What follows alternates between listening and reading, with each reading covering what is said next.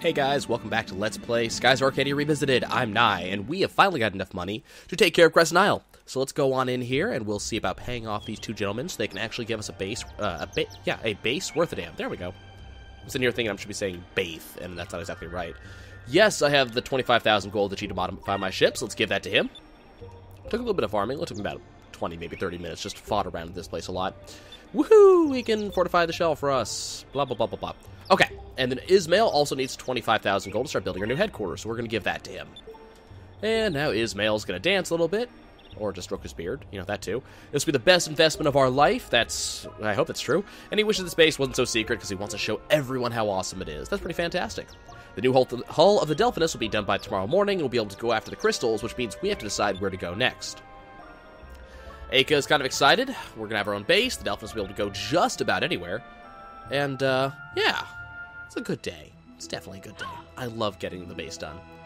But Aka has to bring up that we're not quite done yet. We need a new flag. Everybody had to do it earlier. Everybody had to decide on how they were going to make theirs. And now we have to decide who's going to win. Enrique apparently forgot about his duties here as the judge. So here comes Vice's. So Vice decided that he wants us to be a sword plus a skull plus wings. As far as I can tell, this is supposed to be the canonical, like the canonical flag. This is the one that always comes up when you search up Blue Rogues. So, I don't really like this one, though. Do notice, though, it does look a little bit like Vice. It does have the eye patch and all that jazz. So then Aka brings up hers. So she thinks the skull thing was completely overdone, and you know what, I happen to agree. And she wanted to go with something quick and cunning, like a cat that looks like her. So there's the goggles again. There's the winking eye. We just saw that. And notice that the little pigtail things coming off the cat's head. I thought those were paws to begin with, but I think those are pigtails just like Aka's. So, even Fina comments, Aka, the cat looks just like you. And Aka says she had to give the cat some personality. You might have gotten a little bit carried away. Just a little bit, just a snooch. Okay, so now it's Fina's turn, and Fina thinks that skulls are a little bit scary, and she wanted something to be nice and happy, because we're happy pirates. We don't do all that black pirate stuff. So she brings together a dolphin with wings. And this is the one I normally pick. I'm not going to do it this time. It doesn't matter, actually. What you pick doesn't matter at all. But there was, at one time, I believe, a little bit of speculation about if the choice here had to do with a little bit of a romance subplot that goes on between Aka and Fina. As far as I'm aware, there isn't one. But there is a little bit of romance that goes on at the end of the game. I believe it happens no matter what you do. So we had to decide which one I like. I'm going to go with Aka's flag, because I almost never pick it. I usually pick either Vice or Fina. There is no correct answer for this. It is not a swashbuckler choice, and that's all it is. There's a little bit of different text depending on who you have, and I believe that you can change the flag at just about any time. So it doesn't really matter, but it does show up in a couple of cutscenes. So Vice is getting a little bit hungry, and apparently Brabham, while we were talking about that, has made dinner. He's apparently extremely good at making dinner really, really fast. So it looks like we're going to be spending the night at our new headquarters, even though there's nothing here. And we'll just get a quick, we are sleeping sound. No, wait, no, there's a cutscene. Right. Sorry, I'm a little bit sick, a little bit out of it. So now we're talking about what we have to do next. So starting tomorrow, we should start searching for the remaining moon crystals. And Enrique hopes this time he won't get airsick, which nobody's going to let him get over that. And we're talking about it constantly. And Aka wants to ask Fina about something. How does Fina know Admiral Ramirez? It's a really good question, actually, because every time his name comes up, Fina's immediately interested, constantly going, what's going on here? But, Aka even comments on that. She knows an awful lot about him, knows that we should have surrendered and all that jazz. So how does Fina know him? Aka realizes that it could have been a bad idea for her to say something like that. So, she says it's probably okay if we don't talk about it, but, Fina wants to talk. She wants to tell us what's going on because there's a little bit of a backstory.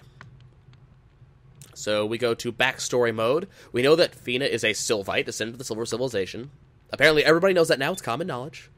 It's in the press. But apparently Ramirez is a Sylvite as well, if you couldn't guess that already by the fact that he had a blade with a silver moonstone built in.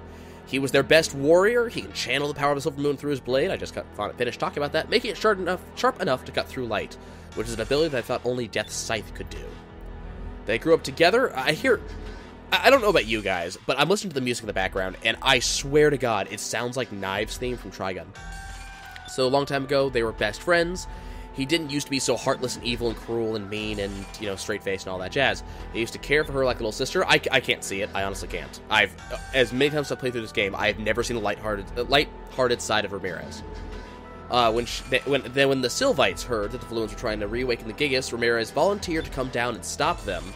He went on a journey to search for the crystals by himself, which was probably a bad idea. You know, you never want to do that. You know that whenever the main hero goes by himself to do something bad always happens. You should always go with a party.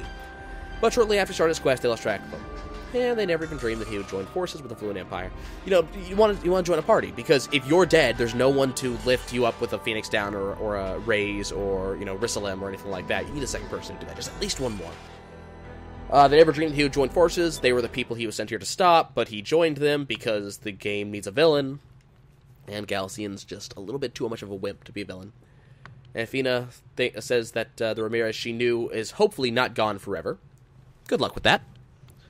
Enrique brings up his side of the story. That's a really uncomfortable position you seem to be sitting in, Enrique. Were you thinking about this before you sat down like that?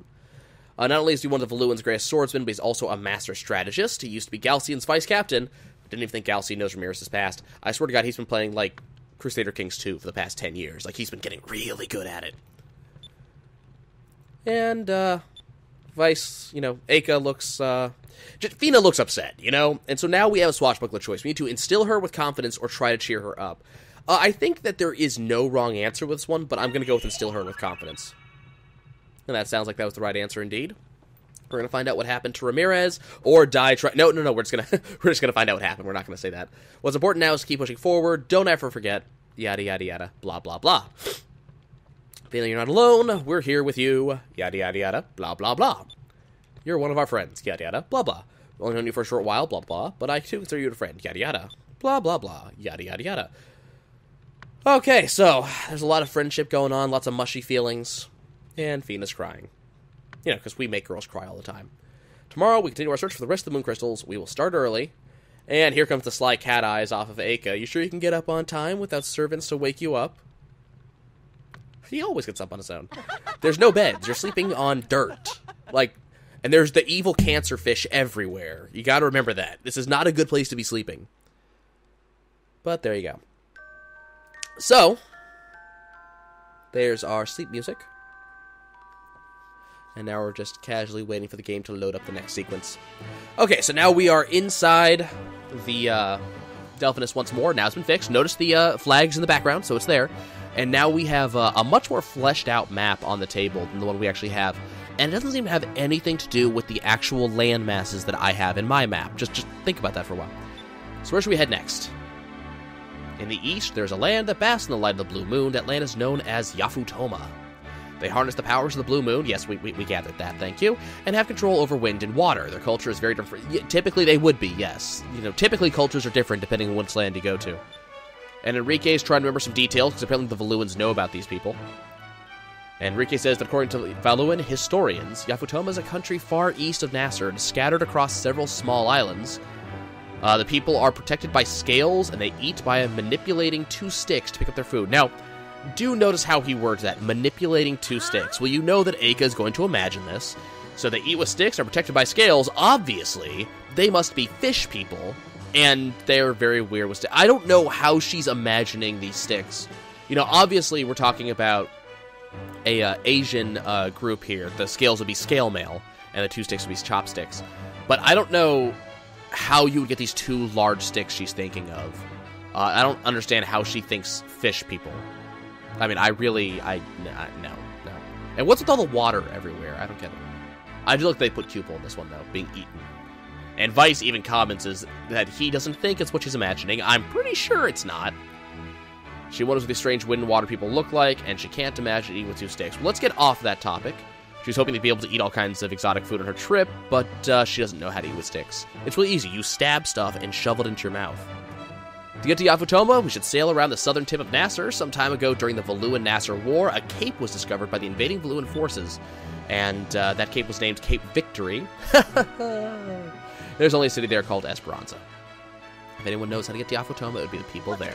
Okay, well, we're heading south of Nasser, apparently. Everyone to their stations, and let's go! So, because we did the whole thing that we just did, because we paid $25,000 to Brabham in order to upgrade our ship, now we're going to be able to do a lot of things. And one of the most important things we're going to be able to do is change our equipment to the white map. Right there, which will reduce the amount of engagements I'm about to have. So, one of the things we get is because we have the upgraded ship, now we can fly through sky rifts with no problem. And we can also fly through rocks, rock walls. Okay, I'm looking for a... There's an invisible thing right about here. I'm looking for it. It always gives me trouble finding this one. Should be in this general area.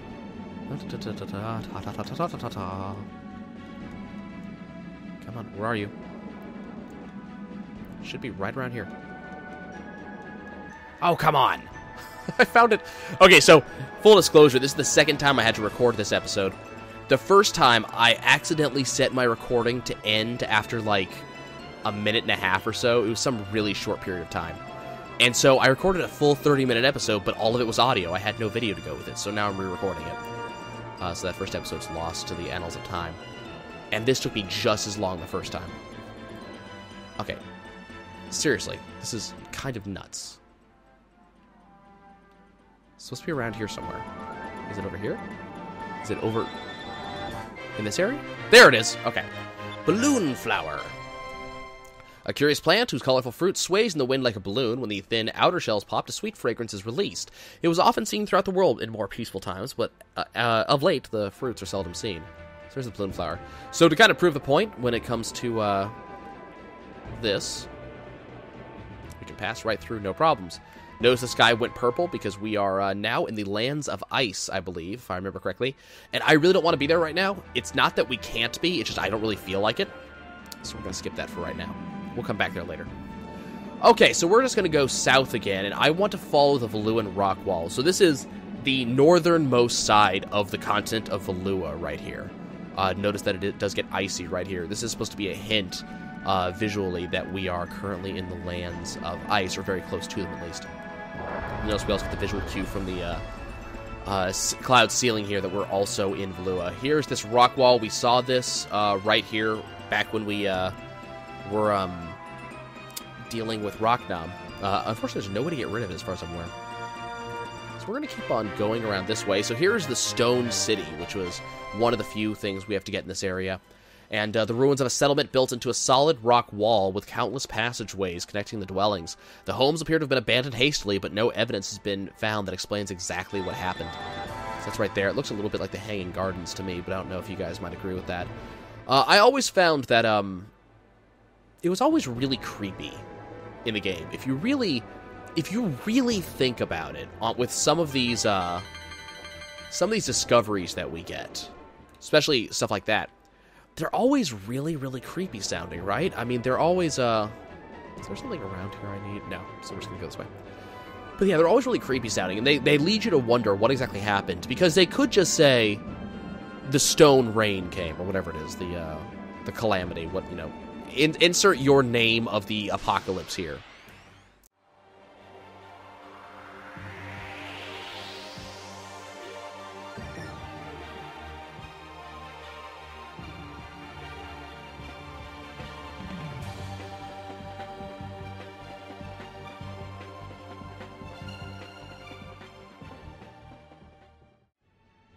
Let's see, what was I saying? Oh yeah, it's really creepy.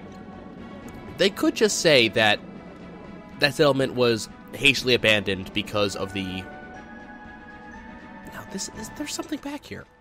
I know there's something back here. Yeah, they could say that, you know, the settlement got abandoned because of the rain and, you know, moonstones, all that jazz. The thing that destroyed the rest of the planet. They could say that.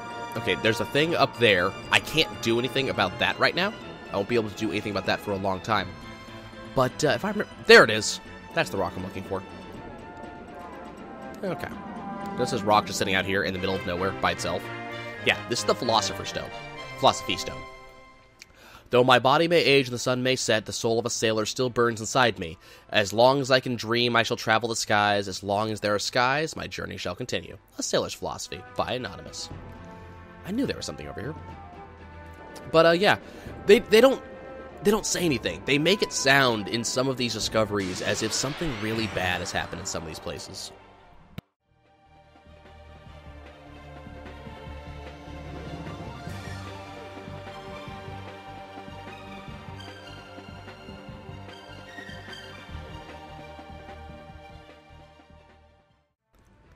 Maybe it's the inherent creepiness of just empty places.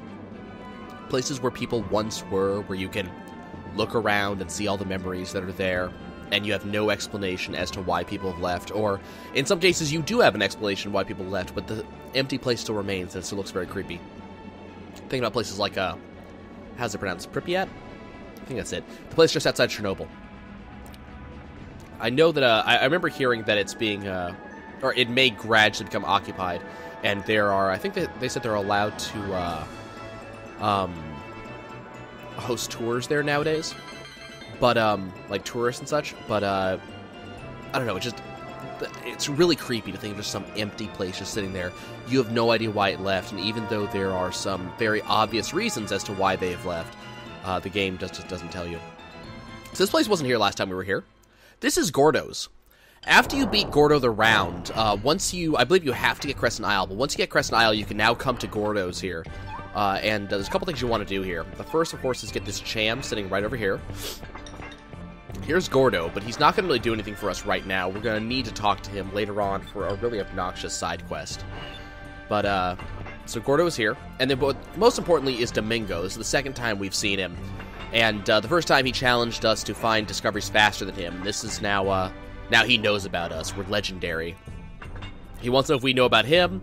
We might not remember, honestly, because it's been a while. We meet a lot of people, and you weren't quite the most important one. So he's just sitting here, and we're just going to ask him, does he want to join us? So this is kind of interesting. If you follow along with how I've played, you know I've been catching a lot of discoveries really, really fast. So we ask him to help us find the discoveries, and Domingo decided to reject us and says the only people that he teams up with are beautiful women or men who are better treasure hunters than he. And he says that if we can find at least 30 discoveries, he will admit that we're better, but he doubts that there's anybody who can actually do that. Now, if you have not found 30 discoveries by now, this is your chance to go and find them, come back and get Domingo. Thing is, now, and just about every time I've ever played this game, I always have 30 discoveries by now. And if you do it, Vice actually comes up and goes, I wouldn't talk so fast, we've already found that many. And Domingo is just flabbergasted. You've actually found more than 30 discoveries. That's a very small amount. There's some 86 discoveries in the game, something like that. Maybe it's 84. No, it's 89. There's a lot of discoveries, so just 30 is a very, very small amount. But we're truly a treasure hunter. He's going to join us on our quest, and we've got 2 very beautiful women. How can he resist? So, yeah. Domingo has joined our crew as a lookout. Moving on. So nothing else to do in Gordo's. As I said, we'll be back here for a side quest sometime later on. But for the time being, we're going to move on. So back on that previous topic, yeah. If you look, and especially if you read a lot of the descriptions of stuff, of the discoveries in the game, not necessarily just the, like, hidden flavor if you talk to people, things like that, there's a lot of creepiness going on around skies. You know, we can, maybe at the end of the episode I'll actually go through the list of the stuff we've already found. But just think about some of the stuff we have found in the game so far. There's a very large hammer just sitting, doing nothing. It's hinted that that may be from one of the Gigas, especially, what's his name? The guy, Grendel. There's the Giant's Throne. There's, you haven't even seen half of them. The Valuan Palace is just sitting there abandoned. Like, there's a lot of this stuff. And if you look through, and especially when we get, there's some, especially in Land of Ice, I cannot wait to show you guys to kind of prove the point. There's a lot of creepiness in Sky. There's a lot of this hints that in this very shiny and happy-looking place that we have here, that things are not quite as nice as they seem. You know, even if you ignore the fact that right now I am walking through a city of a people who used to be incredibly technologically advanced, had an observatory on top of a mountain, had a city in the clouds, and got nuked literally back to the Stone Age. Because that's basically where we are now. You know, if you ignore that fact, we still have a very happy-sounding place. It's very bright green. You know, people seem to be pretty happy with their lot in life. They don't really remember back when life was really good, when technology was fantastic. If you go to Sailor's Island, people are dancing, having a party, you know. And then you go to someplace like Valua, where, you know, lower cities full of people who want to kill themselves because life is so bad. It's kind of amazing how dark this game gets if you really look into it, if you really think about it. You know, let's ignore the fact that there's a bunch of islands that are just kind of floating in space, and that some baby who's crawling could literally crawl off an island and fall forever until they die from either impact or high pressure. Okay, we talked to this girl. So, getting off the depressing subjects. So we have this girl right here, whose name I believe is Merida, or something to that effect. Yep, Merida. And she comments that her ship is very powerful, and she hopes she'll board a ship one day. It's a hint that she wants to join a ship.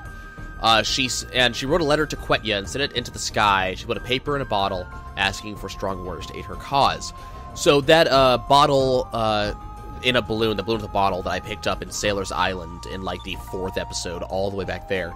I picked it up for a reason, this is why. So if you didn't already pick it up, you'd have to go get that bottle and then come back and get Merida.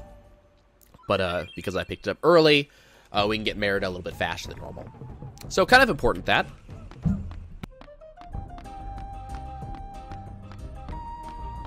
A lot of this stuff that I've been doing as we've gone along, a lot of the ways I've been doing stuff in the game, especially when it comes to like treasure chests and pickups, things like that, I'm trying to do things as quickly and efficiently as possible. So, for instance, picking up the bottle before I come to get Merida. But I'm also not doing things in a particularly good order. And the reason I say that is because a lot of the times you have to come back to a place you've already been to pick something up. So I could always pick up a treasure chest later. I could always pick up a discovery later on in the line. You know, stuff I could do later on that I don't necessarily need to do now because I'll be back in the area later on. You can always do it that way. If you don't want to, you know, pick up all the treasures in this area, you can always, that treasure chest that's back there in the big bar tree, the one behind the painting, you can always pick that up when you get Merida. You don't actually have to go back there. But I find that if I don't do things, you know, as soon as I can, I tend to forget about them. And that'll sometimes get me into a mess. Like now, I'm actually redoing this entire Let's Play because I missed like 6 chests in the entire game. That's not a lot, but because I missed them, I need to go back and replay because we didn't get to see the super secret final boss, and because I'm a little bit OCD about it and I want to 100% it. I've actually never 100%ed the game before, so yeah, that's a big thing. So now that we're back here, let's go run onto the ship here. Notice sometimes crashed ship is still here, it's still floating out there in space. Let's talk to Hans. So, hi Hans, how's it going? Yep, we're a captain. Congratulations to us. He's working as a factory technician. When his stint is over, he wants to join us on our ship. And I'd love to have him be on our ship as the engineer, of course. It'd be great to have him, but unfortunately, he has to... This is something we have to do later on. He can't join us right now because he's currently working in the factory. I don't know where the factory is. I'm assuming it's somewhere in the base of the ship. By the way, speaking of this ship, look at this for a second. So, this is the ship. It's just kind of floating here, but it looks like it's crashed on the side of the building. And notice the like little blocks of wood, they're just holding it there. That is terrifying. Because like you're sitting there, you're going, at what point are those blocks going to give up, or at what point is the engine going to fail and it's going to fall down to the earth below? It is kind of terrifying. It's just all these little things about skies. I love this game so much, but when you think about it, there's all this really terrifying stuff going on that the game doesn't address. It doesn't want to talk about it, you know? It doesn't want to say to you, oh, by the way, people fall off all the time. It doesn't want to say that, you know, ships just vanish into the void, and we're not talking about Bermuda Triangle here, we're talking about ships whose engines failed, and they just fell into the endless sky beneath them until they, until everybody perished from being crushed to death. It's just weird. It really is. So the other guy we're gonna go do, I'm trying to get off the topic, but it's just something I love about skies. That's behind such a happy-go-lucky exterior. You know, there's some really messed up stuff in this game. But instead of talking about that, we're going to climb up here. We're going to get our last crew member for the episode. So it's a potential for 3 in this area. I'm only going to be able to pick up 2 right now, just because the third one, Hans, isn't ready to go yet. But, if you come up here, we saw this guy before. This is Tikatika. Hello! He wants to know if we've flown around this area, and have we seen a ship with all women sailors? Sometimes he sees them flying nearby. They're very different from the women here. Even with his eyes, he cannot always see where they go, and he's very curious about them. Well, Vice comments that maybe he's talking about the village of the Ixanes, which is the all-female village that we found the first time we passed through. And Tikatika says it must be it. There's really a village of only women. He's been searching for it for many years. Well, of course you have. We're apparently the best sailor he knows. He wants us to take him on the ship with us, and he wants to join the crew.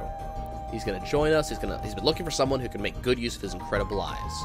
With his eyes, he can see the enemy from far away. Other things, too, as clear as day. This will be useful to us. So that's our other guy. So he's our second lookout. So if we go into our crew change here. So we got Domingo and Tikatika. These are 2 choices for there. So Domingo will increase our chance of delivering critical hits if he's an active crew member. Whereas Tikatika increases the chance our torpedoes actually hit enemies. I kind of prefer the critical hits, to be honest. And then for Jesters, we got Pow and Merida. So if we actually use the crew command, Pow will raise our chance of attacking first for an entire turn, which is not all that amazing. We don't really need it. All Merida does, though, is increase our ship's value, which is important for a very specific part of Vice the Sky King. Our ship has to be worth, like, I forget what the exact number is. It has to be worth the most it can possibly be worth, as well as having a certain number of items that are there just for the opulence, basically. They don't actually do anything, but when equipped to your ship, like they give like a space heater, stuff like that. Okay, well that's about all I have for us, actually. Oh, I have a couple things we're going to be doing next episode, but all of them take a while, so I think I'm going to cut this one off a little bit earlier than I would typically do. I know some people are not going to be happy about that. I do apologize. But there's nothing going on in this immediate area that we can actually still do, and everything I would want to do is either a while away or take some time. So, yeah. I'll let you guys go for now, and when I return, we're going to be doing a lot of fighting. A lot of fighting. I did want to show off a couple things, though. Just real quick. So we got Enrique. He's got some super moves. Let's go ahead and unlock them. This one is the important one. This is the move you want. This is the move you need. Justice Shield. It creates a defensive barrier for 1 turn, and all physical damage received is cut in half. This is everything that's not a spell, basically. I mean, well, it's not true. Special abilities are physical damage, so it reduces everything that's not a spell. And then, you have Aika, who's doing her Delta Shield, who negates all magic. Not magic damage, just magic. So the only thing that can hit us has to go through half damage. The unfortunate thing about this is it kind of removes Enrique as a viable attacker. So all you'll have when you're playing optimally is you'll have Vice attacking, and that's going to be about it. Vice is going to be the only one who's going to do anything. It's kind of obnoxious, unfortunately, but just the way it is. What am I going to give to him? Why does... Fina, what do you... Oh, okay. I don't know when that happened, but, let's give Warriors Rune to you. And, no, not Cuba Spike. Oh, I forgot about this. I forgot. This is me. When Fina gets captured, all of her stuff is unequipped. Same with Aika. So, I've been running around for a while with nothing equipped on these two. No wonder they were taking so much damage in those boss fights that we did. That's nuts. That really is. Okay. Vice is good, right? Yeah, Vice is good. And Enrique, I'll deal with him later. So super moves are one of the things I wanted to show off, just to show that they're there. So Enrique has his. We have no moonberries left, but the only thing I really need, I have Vice's level 5. Aika, Delta Shield's basically the only thing that she's got that's good. I'll eventually upgrade the rest of her, but that's it. And I need Fina's level 5, but it's very expensive. And Enrique's level 3 is just, it's not amazingly good. We'll get to it eventually, I promise, but that's about it. And the last thing I just want to show off real quick is just, I just want to point out the journal, because I said I was going to do this. So the discoveries, we have stuff that is just kind of a little bit creepy, just a little bit. What's good examples? Stuff like the there's a lot of stuff in Tikatika.